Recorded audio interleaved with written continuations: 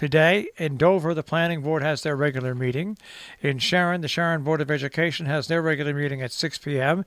The American Rescue Plan Act, ARPA, September 20th at 6:30.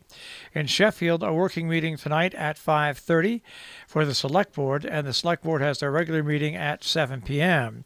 In Salisbury tonight at 6:30, the Planning and Zoning Commission meets. The next Board of Education meeting for the Weebatuck School District is tonight at 7 p.m. via Zoom. The link is available on their website. In Kent, Social Services Assistance Hiring Committee meets at 10 a.m. Zoning Board of Appeals meets with a special meeting at 7 p.m. The Dover Union Free School District has an Instructional Curriculum Management Committee meeting from 3:30 till 4:30. In Sharon, the Sharon Housing Authority has a meeting set for 5 o'clock and the Board of Finance at 7. Region 1 has a Board of Education special meeting via Zoom at 6:30. In Cornwall, 7:30, the Board of Selectmen meeting via Zoom.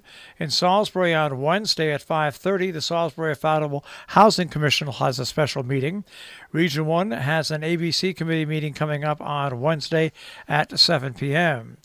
North Canaan meeting and events. The public hearing for blight ordinance happens at 7 p.m. on the 22nd. Board of Selectmen at the 22nd have their public hearing for the Food Truck Committee at 7:30. In North Canaan on the 23rd, Inland Wetlands meeting is at 7 o'clock. In Cornwall on the 25th, 9:30 to 11, Birds, Blooms, and Butterflies Draw Natured in Colored Pencil. The Cornwall Library, 30 Pine Street in Cornwall. Colliedhurst, September 11th and 18th, 10 to 11:30, and September 25th, 9:30 to 11. At 10 a.m. in Cornwall, the Women's Society has a book sale at the Parish House, 8 Bolton Hill Road. 2 weekends of serious fun at the Parish House at Bolton Hill Road in Cornwall. Proceeds for the book sale will go to the Scholarship Fund and for Cornwall students.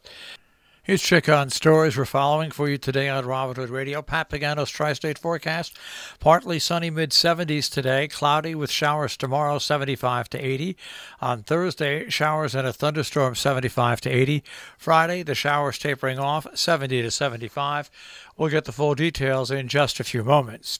Region 1 Special Education Director will retire at the end of this month. Carl Gross, Director of Special Ed at Region 1, will retire at the end of September. That announcement was made at this month's Board of Education meeting. He told board members he realized it was a unique time of year to make such a move, but he's been provided with an opportunity. He was asked to be the project director at a new initiative between the University of Connecticut and the State Department of Education called, quote, Aspiring Leaders in Special Education, end quote. COVID-19 cases in the state of New York have surged 19% over the past week, according to state and federal records. The state reported over 37,000 new cases, up from 31,000 new cases the previous week. But the increase in New York is still ranked among the lowest in the nation for COVID spread over the past week. The state was 46th among states where coronavirus was spreading the fastest on a per-person basis, according to USA Today. New York State on Monday awarded contracts to 2 companies with plans to deliver solar, wind, and hydropower from upstate and Canada to New York City along routes that call for transmission cables along the bottom of the Hudson River. The winning projects, the Champlain Hudson Power Express and Clear Path New York, were among 7 vying for the opportunity to deliver green energy to New York City as part of the state's effort to reduce the city's reliance on fossil fuels. The contracts will need the backing of the State Public Service Commission before permits are granted.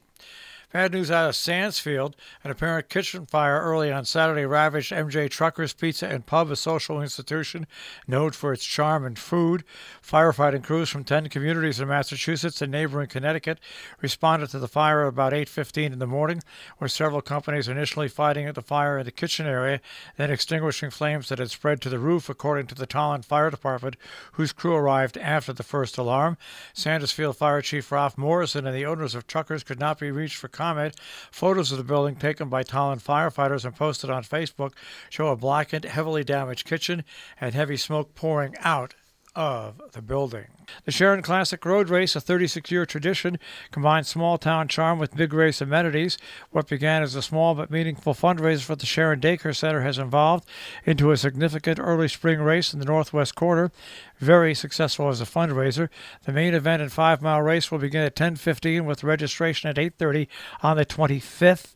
Kids event begins at 9:30 with the fun run, which is organized in 2 age groups. The popular Not Quite a Mile kids race begins at 9:45 and is for children through age 12. The course is a beautiful route through town and rural sections of town. The Lollipop route has gently rolling hills with a good climb in the 4th mile. They provide water stations and timers along the course. One of the most enjoyable courses to run in the Northwest Corner, the Classic is a great way to start the racing season and an excellent way to warm up for larger races. Our business brief is underwritten by Morgans at the Interlaken, interlakenin.com.